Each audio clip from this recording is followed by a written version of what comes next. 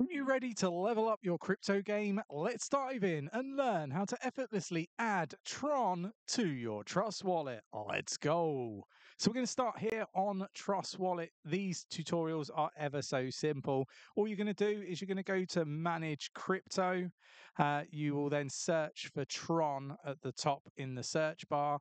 Now, there is something really important that you need to understand about the Trust Wallet.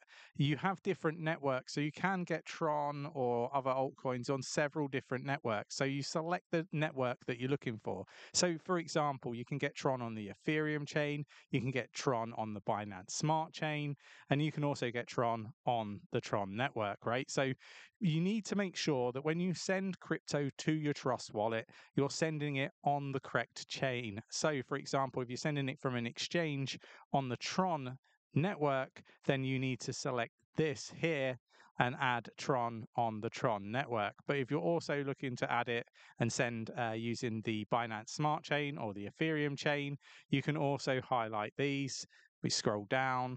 We've got Tron on the Ethereum chain as well, right? So if you then go back to your wallet, you will now see that you have Tron on the Tron network. That'd be the network that I would go for personally. But you've also got it on Binance Smart Chain and Ethereum.